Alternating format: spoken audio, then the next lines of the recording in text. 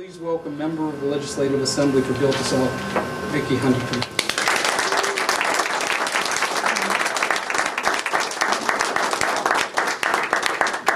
Well, thank you very much, Mark. I have a rather soft voice. I'm the only person in the legislature that has a 2-foot-high, closing on 3-foot-high microphone because the others can't pick up my voice. And I think I'll stand here so that everybody can see. But before I start, I am just thrilled to be here. The Cross-Border Coalition was an amazing exercise in citizen power. It is one of those exercises that was successful, so seldom they are these days. Certainly we've been engaged in a number of them in Delta South, or South Delta, and over the years, and have become very frustrated. And I think the frustration, if I can pause for a political moment, the frustration is one of the reasons why I was fortunate enough to be elected. It's unusual to have an independent, especially in a riding like Delta, solidly conservative, certainly liberal provincially. But there was enough frustration and anger among the citizenry that they felt they wanted to step forward and take a different approach to politics and just see whether it could benefit the community at all. And I'm deeply grateful because it has given me an opportunity to speak to some of the issues that I believe are terribly important. Before I start talking about this isthmus that we share here, I just want to say it feels like old friends week here. There's so many people that through the Cross-Border Coalition days I do and met, and then there's Ron back, and Jennifer, and I thank you, and Arthur and Mark, so many, and I'm missing others. You never should name names. But I also want to say I'm sorry to hear that Ken Cameron is no longer going to be made on the board. I'm not sure if you realize that Ken is a guru in the planning world internationally, and led the internationally award-winning regional strategic plan for the Greater Vancouver Regional District. It was a document that was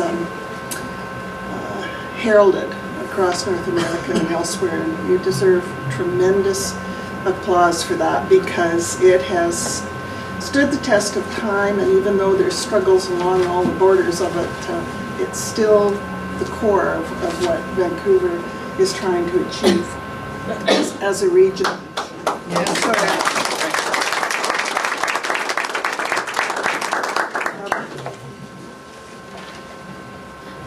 I was asked well, when Mark and Arthur asked if I would come down and speak with you, firstly I was surprised. It's a delightful invitation. Secondly, I'm a little embarrassed with Kaylee here because I did not even think of telling the Congresswoman I was coming across the border and invading her territory, because we think of ourselves as neighbors in one. It's hard to, if I was going elsewhere I probably would have done that, but at any rate, other than towers, we share another important, vastly important issue, and it's the Great Pacific Migratory Bird Flyway. This community of ours, Let's switch. It couldn't help if I turned it on. Yeah. I've given this presentation before, and obviously I haven't had time to take a satellite map of the entire area. But this whole region, and right down through into the Skagit, if you look at an aerial satellite map, you'll see that all the way through here, it's basically a continuation of the Fraser River Delta. Mm-hmm. You've got the other smaller rivers, but they're basically like the Micomico in terms of their impact. It is the Fraser River that has created this huge agricultural delta in Washington and in British Columbia. This, for the purposes of my discussion, is what we refer to as the Fraser River Delta here. This is Boundary Bay, as you would know, Point Roberts, Tawasin Cove, I'm never sure what to call that.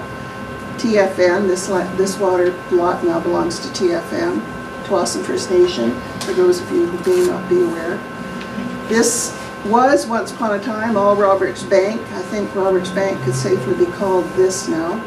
So we've probably lost half of it. This is Sturgeon. Well, Sturgeon Bank, no, Sturgeon Banks is up here.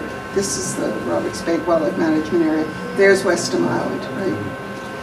But just so you have an idea of what we're looking at and what I'm speaking to.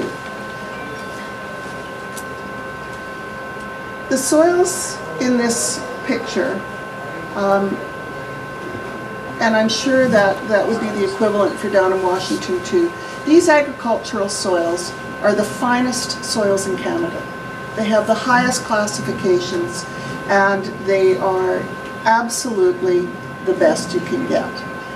And so when you hear people like me in South Delta and Jim, we're talking about the agricultural lands, we're talking about agriculture on the finest soils in our country.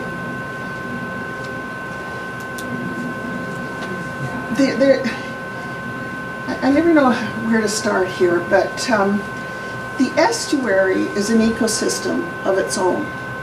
It supports the migratory bird flyway. It is the primary stop for the migratory bird flyway on the west coast of North America. Without it, it's like driving from Vancouver to Calgary and finding that the gas station in Salmon Arm is closed. You just don't make it. So without the estuary, migratory bird flyway will fail. It will cease to support the migration. This migration, it's an ecosystem. It's an ecosystem. Oops, sorry here. It's an ecosystem that feeds off eelgrass beds at low tide. When the high tide comes in, the birds move on to the uplands and forage in the agricultural lands. The third component is fresh water, which they require for preening, and without preening they can't survive. So it's an ecosystem that supports millions of birds that are traveling through this estuary. Snow geese. There's upwards of 100,000 snow geese. This last year it's close to 100,000. They winter on Wrangel Island in Russia. They summer and over summer, they breed up in Wrangel Island in Russia. They winter in Delta on the Fraser Estuary. Swans, widgeon, mallards, hundreds of thousands of them. Winter in the north, or winter over in Delta, and in the Skagit. The geese especially, around February, will move from Delta down into the Skagit for 2 or 3 weeks. Then they move back into Delta, and then they're headed for Russia. The swans are here, the widgeon, the mallards, in their tens of thousands. Canada, not Canada, but Delta, has the highest concentration of raptors in Canada. And that has had a lot of reasons why. It's much of it is because in agriculture until the last few years depended upon fallow lands. So the lands had an opportunity to develop old fields, and you need about 2 to 3 years of land in old field before you have a good crop of voles and mice that support the raptor population. So the eagles they've been attracted to the landfill and now to the bio-waste facility, but the raptors as a whole it is the biggest concentration of them in Canada, which is hard to believe and hard to understand. And what I have found in giving these types of talks is that so very few people understand what Delta is and the significance of this area to wildlife. I don't know why it's not made a critical component of the region. We also have the snowy owls, which I'm sure many of you have seen. They migrate down most years. You can see them along the Boundary Bay beaches and along the beaches and marshes on Brunswick Point. A magnificent thing to see, just magnificent. And it's hard to believe that they actually migrate to us, to here.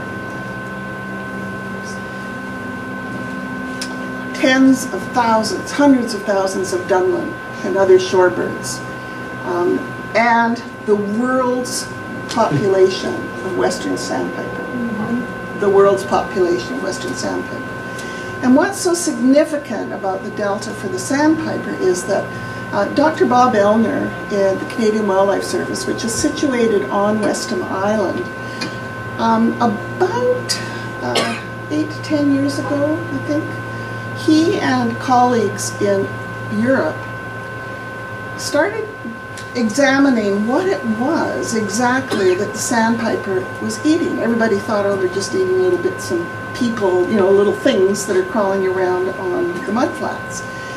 But it turns out they are not eating little things crawling around on the mudflats. They're slurping up a biofilm that sits on the mudflat and is absolutely unique to this Fraser estuary. And there's a bit of it found in Boundary Bay, but the primary element is on the mudflats in Roberts Bay. So for a long time, it has been recognized that the Fraser River Delta, and again, I am including, I wish we had all of this area down here, but I have little knowledge of what the American interest in wildlife is south of the border, and that's my ignorance. But for a long time, this has been understood by scientists and people who are interested in the bird life that Delta was, and the Fraser estuary was important, and it has been designated an important bird area. An important bird, an IBA is an actual designation for an environmentally sensitive area. So all of this area, I think you could effectively say that that shouldn't be there anymore. But this area is primarily designated an IBA, or an important bird area. It is in fact known as the Fraser River Delta Important Bird Area. On top of being an IBA, it is also designated a Western Hemisphere Shorebird Reserve. Again, a recognition that it is critical habitat for shorebirds migrating throughout the western North America. So this is, you know, the area of the Shorebird Reserve. Whether it extends down into the States, again, I really am sorry that I cannot tell you that. Perhaps somebody in the audience can. Here, just for your information, is Canadian Wildlife Service is on Western Island. That's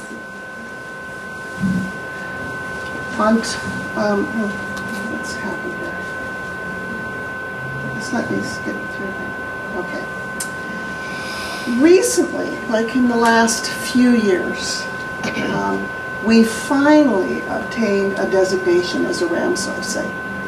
A Ramsar site is an international designation of an important, internationally significant wetlands. So this is really one of the highest levels of environmental designation for wildlife that you can get, for bird life that you can get. It's a collection of various things. It's the, you'll start knowing, this is the Sturgeon Bank Wildlife Management Area, provincial designation and recognition. The Burns Bog Conservancy Area, the Boundary Bay Wildlife Management Area, the Serpentine Wildlife Management Area, South Arm Marshes Wildlife Management Area, the Alaxon National Wildlife Refuge, which includes the Rifle Bird Sanctuary. But notice that there is nothing at Roberts Bank, and that's because the port has refused to cooperate up until a few years ago when, after they had negotiated a transfer of lands from the province to the port for the construction of Delta Port. The province then went ahead in the last 5 or 6 years and, well, it's been since because I know I met with the minister and said, when are you doing this? So it's been within the last 5 or 6 years. So this, finally, the Roberts Bank Wildlife Management Area. But you'll notice, it stops, it stops around Delta Port. It stops around the BC Ferry Terminal. It includes a little bit of the Tawasin, the cove there, and it includes a little bit of water outside the Tawasin water line, the Tawasin First Nation water line. So this gap here used to be provincial land because the province owns the bottom of the Georgia Strait. So when that was finally decided in the courts, the port had a connection, of course. So a lot of talk went on to get these lands now transferred from the province to the feds, and that has been done. And then you'll see this nice little jog here. So at least we have a Ramsar site that does now have a Roberts Bank Wildlife Management Area of sorts as part of it. Sorry, a Ramsar. Ramsar. The Ramsar, the Ramsar definition, site. what is a Ramsar? It's a wetland of international significance. It's an international designation that is available to very few sites in the world. And, It's a UN agreement signed in Ramsar, Iran. okay, so it's a UN, I didn't go into that, but yeah, it is a UN, United Nations agreement among nations, and it's called Ramsar because it was signed in a town called Ramsar in Iran. So it's, Thank you. now, this is not the lands. Something skipped here. Just something, yeah, something's been missed. What I'm here for is basically to say this whole area is under threat. Big, big threat right now. And we are at a crossroads, I believe, as citizens. Either we are going to try and protect and save what's left of the migratory bird flyway, or we're going to watch it disappear and probably disappear fairly quickly. Is there a moral duty? I think there is, but it's one of the reasons I'm here to talk about it. So what I had hoped to do in the next 2 or 3 slides, and they seem to be all of a sudden missing, I'm not sure why, but was show you a couple of areas of Delta that are being heavily impacted by various forms of development right now. This is the Boundary Bay Airport. When it transferred from Transport Canada to Delta about 20 years ago, 25 years ago, this whole area was industrial. But under the agreement, it was to remain industrial for light aircraft purposes only. The municipality, the Corporation of Delta, has decided that they are industrializing that strip, and you will have noticed perhaps that there is now Heli 1. There is a huge, 1 million square foot distribution facility has just gone up, and there is another one being built, all of which started with a request from the farmers to build a small distribution center for BC Fresh. And some of us on the council said, well, that's like opening the doors, but we did anyway, and sure enough, the doors have been opened and that is now fully industrial. All the way up here, along, I think that's 80th, up here are greenhouses, huge greenhouses, just 50 acres. I guess it's probably 150 acres worth of greenhouses right there, if not more. This is now a golf course, as you know. This was a raptor management area, which I think has been lost to corporate memory, both provincially, federally, and municipally. I think everybody's just forgotten this. This was so critical that it became a designated raptor management area. This is the bio-waste facility. This is all turf farming. This is equestrian. So really what you have here, oh, and this is Owl. If any of you haven't been to Owl or know of Owl, that is a facility that is incredible. That is a facility that rescues and rehabilitates raptors, birds of prey. And it's huge, absolutely huge, and struggles for funding. So what we see here, a component of East Delta that was 20 years ago, 15 years ago, vital habitat, just incredibly valuable habitat for the birds, and it's basically gone. It's basically gone. So I don't understand what's happening here. Okay. So why is all of this happening in Delta? It's happening because about 40 years ago, about 40 years ago, 45 years ago, the province and decided, and I think the federal government was part of it. Ken would probably know the history much better than I, although we're researching it like mad right now. Decided the deep water off Roberts Bank made a perfect area for a deep water port. So they would build an island, and the first stage of the island would be the coal port. So they did. They built the coal port. Along with that, some of you may have heard about backup lands. Maybe not. Anyway, they expropriated a lot of the agricultural land along the BC rail tracks because they were hoping to have industrial land that would eventually service the port. So then they built the coal terminal, then they built the container terminal, then a few years ago they built the Delta port, the third berth, what we call the third berth.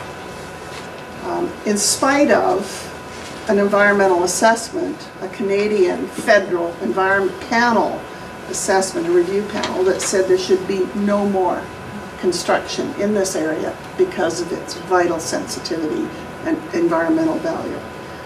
So they built this. Now that's not enough. Now what they are is they've made an application to the Canadian Environmental Assessment Office, and we're in the third stage of that application now to build Terminal 2. And this is what we are all terribly concerned about. If you build Terminal 2, the pressure on the remaining land is going to be so significant that it's pretty obvious it'll start to crumble and be used industrially rather than for agricultural purposes. Moreover, it's being built, proposed, right on the Roberts Bank. They already have an application into the province to reconstruct an eelgrass bed here, because they know that once they start dredging, all of this eelgrass will disappear. It's not going to be built on piers, it's going to be a solid rock foundation. So the entire tidal flow is going to be interrupted here. And I think what's personally in the back of their mind, and when you see the last slide, you'll probably agree with me, I think what's personally in their mind is that they'll build this, and this will just fill in naturally. And they'll use it as reclaimed land in another 20 years. So that's what we're fighting, and that's what I'm asking a cross-border effort be made, because as I go on, here's what's happening as a result. All of the blue are greenhouses. This is the industrial area above Boundary Bay. This is the golf course. This is the new Tawasin treaty lands. And that's Musqueam Reserve. Now Musqueam has just indicated they want to develop that. So we're apparently, it doesn't matter, anyway, they indicated that. So you can, then when you start to look again at not just the coverage of the open soils with greenhouses, when they were building the new the new South Fraser Perimeter Road, no, excuse me, when they were building Tawasin Springs at the public hearing, the director of the Delta Farmland and Wildlife Trust at the time said, if you develop this piece of soil, which a lot of it was still just open agricultural land not being used, and it had, some parts of it had been filled, but it was habitat sitting beside the old golf course.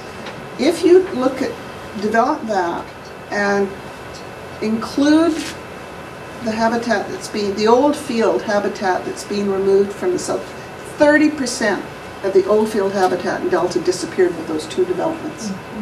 The South Fraser Perimeter Road and this.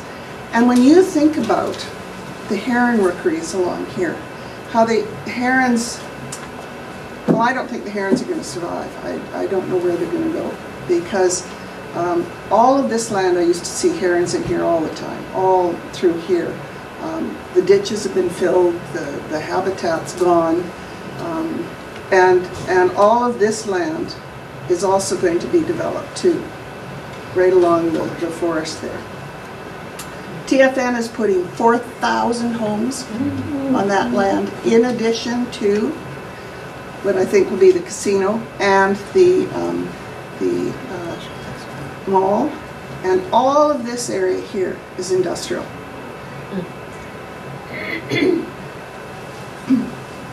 Do they have a projection on how many more trucks are going to be on Highway 17 if they build the additional port? The additional port? I assume it's going to increase immensely. I don't know how much. They'll more likely barge it in, I think. You still have to, if it's container Other shipping, than along the causeway. If it's container shipping, they still have to get it out of there. They have What, the bridge aid? With the trains, after trains, or traffic increase. traffic increase Oh, the traffic aid. on 17, yeah. After it's built and operational. We already Oh, have after enough. it's There's so many operational. trucks going on there right now. Oh, yes. Well, it's doubling the size of the Yeah. container facility. It's more than doubling the size of the container facility, so. So double the traffic. And They can't I know handle this is it. taking a bit of time, and I'll try and hurry here. All of this, whoops, all of this land is under option by Emerson and Siegel to develop a modal yard. And I've told, and all of the red land is held by BC Hydro, whose new mandate, well, not new mandate, whose mandate now is to purchase and hold port-related land, or not BC Hydro, BC Rail. Their mandate is to purchase and hold port-related land. So it's going. They look at this as an industrial triangle. That is what an intermodal yard is. That is where you transfer the containers from truck to rail and back and forth, and they hope to build that with huge distribution centers, and they hope to build that right there, right by the Tuason First Nation. This is the old plan. This is the original plan for Delta Port. This was the first phase, the coal port. So now we have here, and now we're going to have up here. This is all reclaimed land. I don't think this is likely to happen because it's now TFN waterlogged, but that's what the original plan was, and they're plodding along, and nothing seems to be stopping it. So I guess that's what it looked like here 10 years ago. 10 years ago. That's looking out at Delta Port. This land is now all TFN. And it's sad. It's sad because what we're watching is we're witnessing the growth of a huge industrial port that is going to eat up the Fraser Estuary and the agricultural lands around it. And in doing so, it's going to collapse the Pacific Migratory Bird Highway, flyway. So my discussion is always love it or lose it. That's not the last one here, but anyway, love it or lose it. So I keep asking, I don't know how to stop it. No, that's okay. And I forgot to thank Bennett for being the brilliant technical guru he is. So, so I guess I have a few things to ask. I know you're in a hurry, Mark, but I really have a few things to ask our American friends. And it's what I wanted to visit the Congresswoman about. That port is affecting the deposition of sediment around Point Roberts. I don't know if you've seen a change in your beach on the west side, but it's because the hydrology of the area has changed. I don't know why the EPA and the Corps of Army Engineers hasn't been more interested in that fact. In the environmental assessment, the EPA in Canada, the EPA wrote a letter or a comment, but had very, very few comments. It took my office telling the Environmental Assessment Office that the environmental studies had not included the international impacts and that no hydrological studies had been done on the impacts of that Terminal 2 on Point Roberts. And they have now included that in the assessment. Number 3, all the growth in container, all the container growth at Deltaport is being shipped to the United States. So that port that is in direct competition with SeaTac in Los Angeles, that port is serving the United States. And for the life of me, I do not know why Congress, or wherever did it, but I understood it was the Senate or Congress, defeated or didn't permit the $1 a container surcharge. Because that was something that I think SeaTac, I'm not sure about LA, were hoping for. Some of the commercial operators in the United States and Washington were hoping for a surcharge on the US-bound containers coming from Canada into the States via Deltaport. Why they got rid of that idea, why they didn't pursue it, I don't know. Because what they're talking about is, and I feel, and I know I'm being I hate to use the word traitor, but I'd be, lynched for saying this, but this is a competition with the United States of America. I don't understand why an international migratory bird treaty isn't being looked at by the State Department. I don't understand why the Commerce Department isn't looking at container surcharges to protect their own industrial operations in Seattle and Los Angeles. I don't understand why the public in both sides of the border aren't outraged that we are looking at the demise of an entire migratory bird flyway. Without that estuary, it collapses. And I guess I've just reached in my old age the point where I look at life, I look at food, agricultural land, and I look at whether or not we support them and save them, or whether we walk away from them in the name of the economy. And I guess I've come to the conclusion that my priority is life and environment, and that we seem to have a balance right now, but if we grow, it's over, in my estimation. But again, thank you so much for having me. I'm pleased to be able to talk about my pet concern here, and I hope that I've raised some interest in some of you to actively think about what we are in this isthmus to the wildlife of this world. Thank you.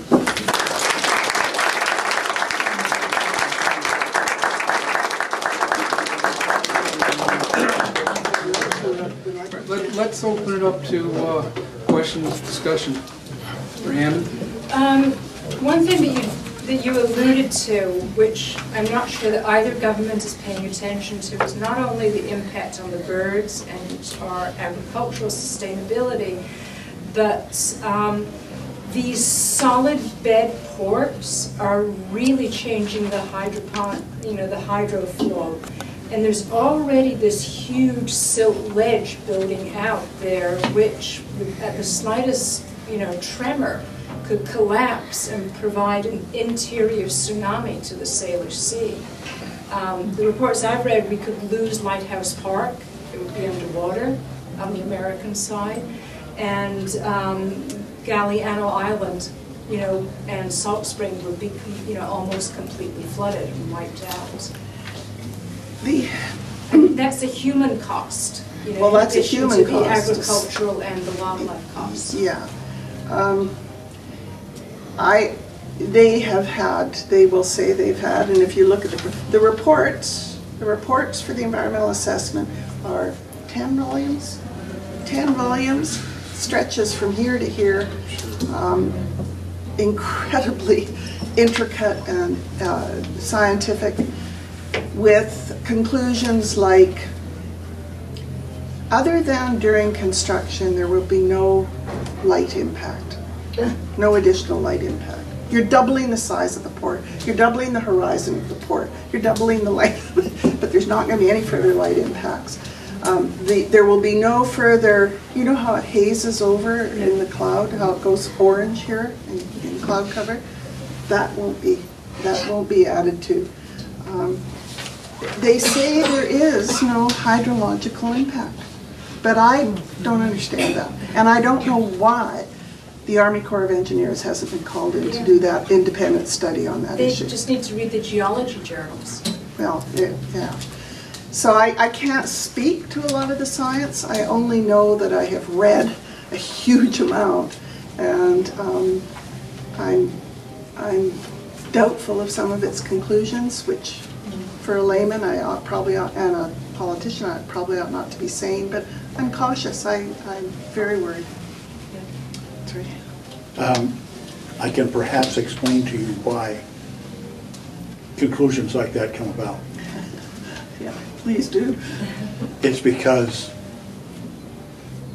the former government in Canada basically gutted all the scientists out of the Canadian scientific government agencies. It's not much better on this side. It may even be worse. It's pretty widely acknowledged that we are no longer a representative democracy. We are an oligarchy. And the oligarchs don't care about any of that stuff. No, they don't really. And they say they do. And individually they do. But it's always Vicki. You've got to learn how to balance the economy and the environment. And I remember talking to Les Little. Do you remember Ken Les Little, who was a VP of the Port of Vancouver at the time? And I just looked to him and I said, Les, if you think about the Greater Vancouver Regional District, think about the Lower Fraser Valley. Delta is all that's left. It's all that's left. Delta is the balance. So yes, forgive me if I say I'm being a little unrealistic from your point of view, but it's all that's left. Without it, it all collapses. And the Environment Canada is freed up a little now.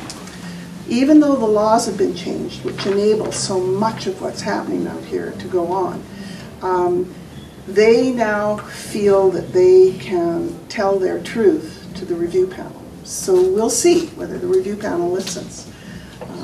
The province is... But the review panel, I mean, it's like our experience with the FCC. FCC doesn't care, pretty much, for what the people say. Well, I think we have to wait. Hopefully the review panel will be honest and will look at the material and has enough of a secretariat behind them that they can analyze this vast amount of material. I don't know. Hey, Arthur. Yeah, I'm glad Kaylee's here, and I really do hope that that Del Benny's office will get involved with this and look at this, because the impact on Point Roberts is significant. I think it is. One of the things that has puzzled me, and maybe some geologist or engineer can explain it, but the causeway that leads out to Deltaport is solid. Yep.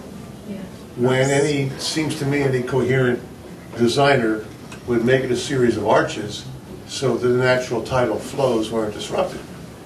Well, you wouldn't want a series of arches because you've got the train. I mean, they can be made very stable. Deltaport is a very exciting place. I mean, it's massive industry. Yes, we took a day to go out and visit and see it. It's exciting. I love big industry. But when you're driving trains out there, you're not going to have little arches going over, you know, but they could have put big caissons under. And Yeah, one of the problems that is leading to that buildup of what could be this slump is the design of the causeway. The other problem is that it's changed the tidal flows in Point Roberts. yeah. And our shoreline is changing. But they say it hasn't. So somebody has to find out where the truth is. That's what I'm glad that Ken is here. In addition, the coal port. But I know it's getting late and I want to interject. Just very quickly, the distribution of current flows in the air, we get the soot from the coal port. oh no, it's not. Yeah. Told us. That's what I was going to say. Dorothy, did you bring your sample of whatever it is that you wipe off of your? I cleaned it off the deck yesterday. When It's terrible. Just a political insight and for Kaylee's benefit. As I mentioned before, Freeman Beach, which is on the west side, which really gets the brunt of what we believe is coal dust pollution, is active in this organization, and they make their voices heard. And we've tried to look into the issue of coal dust, and we've contacted Westport, and we've contacted our congressional representative, and Did West Shore not do the West, sampling for it? West Shore, you know, I don't know what the result. They did. I will give them credit. They did bring a what do they call it? A mamu, and they parked it out there for 6 months, and they parked it over here for 6 months. Do we know what the results are? That's what I was asking you. Do they still claim that it's diesel particulate from the? Mark, I don't know. I understand it's more from the ferries.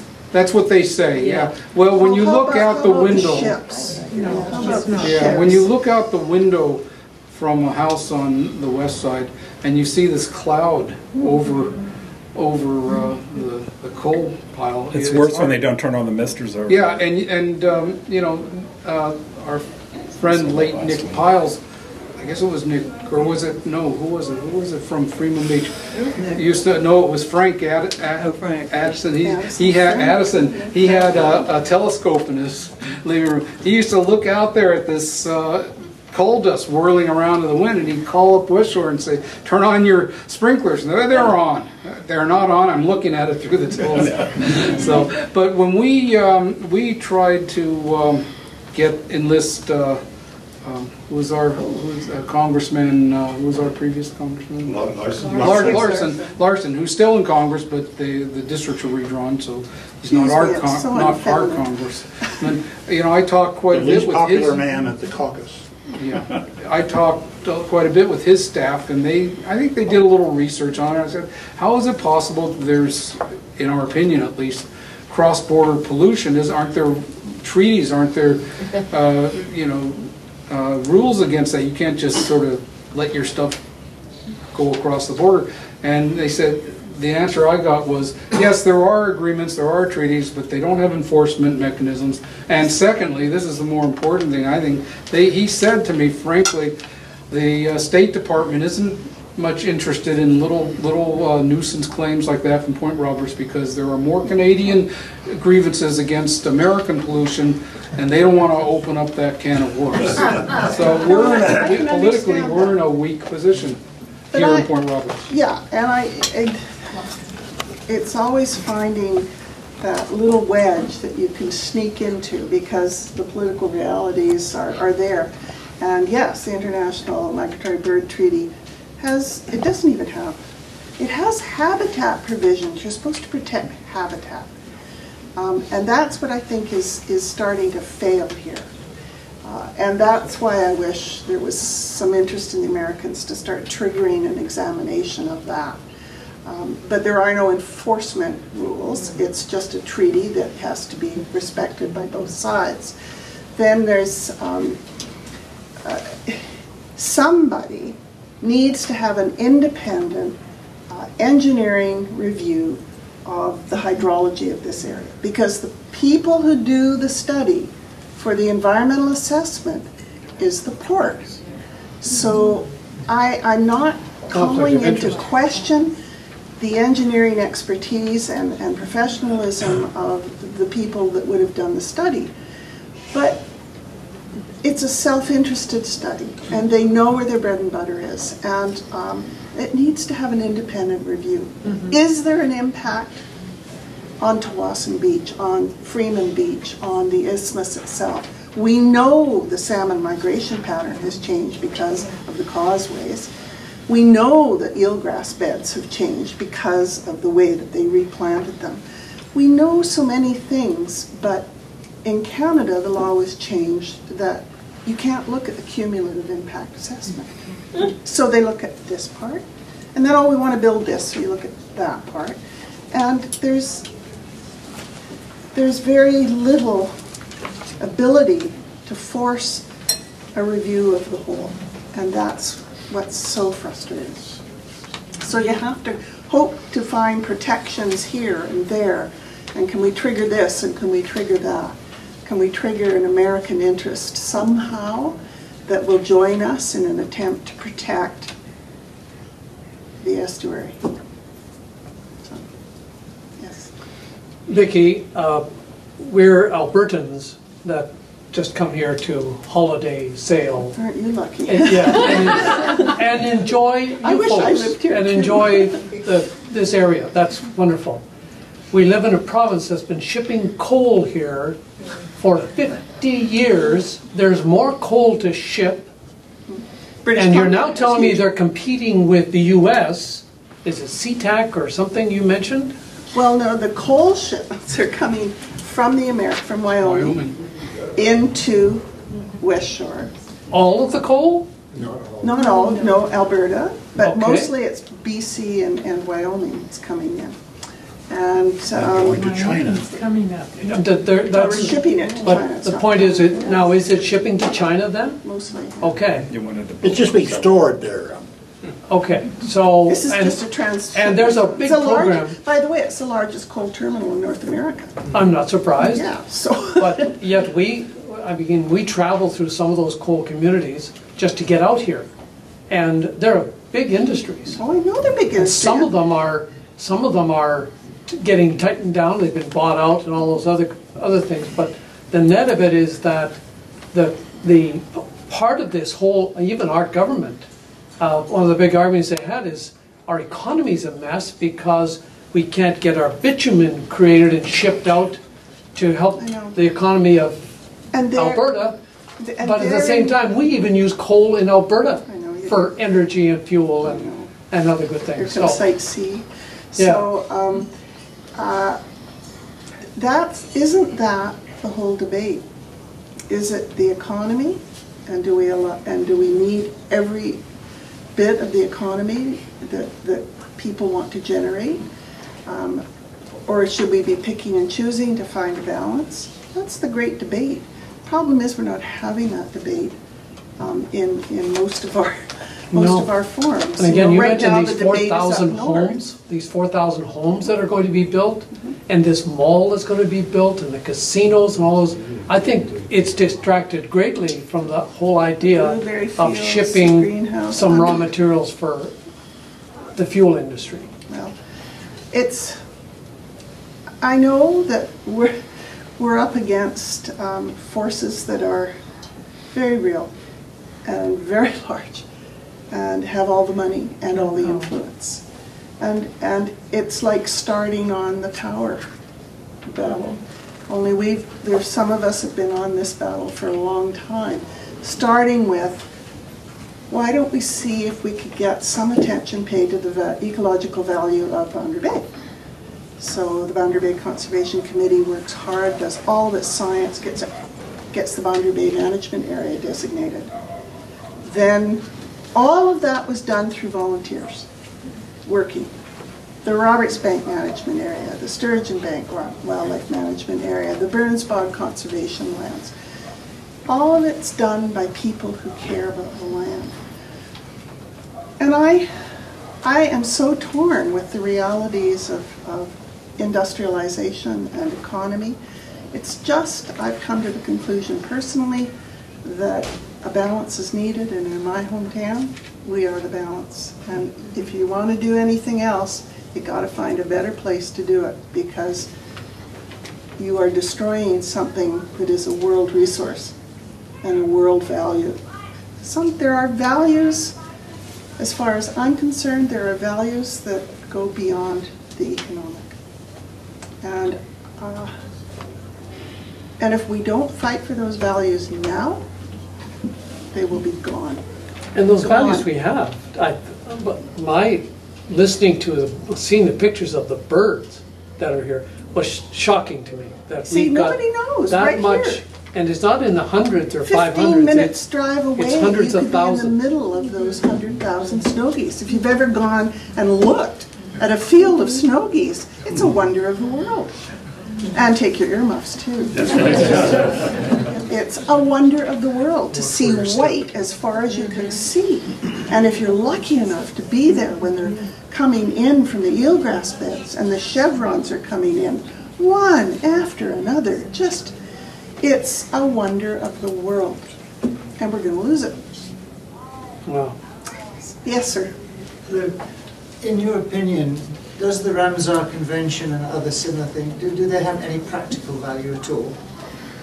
The practical value is creating an awareness that there is a designation of environmental sensitivity and importance.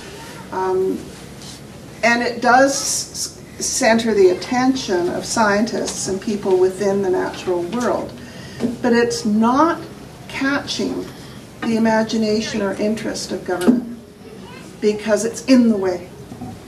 And how we make them understand, or at least I don't mean to, because it's very hard for somebody like me who comes from a business family, entrepreneurial family, to say, maybe we better hold the line here. Maybe there's a value that goes beyond the dollar. It's hard because the economy is the driving force. It's what feeds us.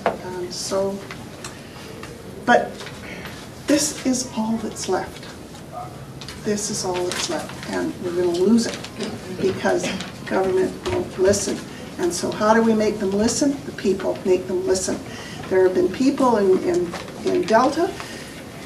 It's an organization called Against Port Expansion, and what's the other one? Citizens Against Port Expansion, and they work together. But it's not enough. It needs more. It needs the United States of America. I hate to say it, but it needs the United States of America. There's also voices of Fraser voices, yeah. But what's happened is that we've never been able to capture the imagination and the will of the greater public. And that's the difficulty. So that's why I'm here talking. And I thank you for asking me to come, and thank you for listening.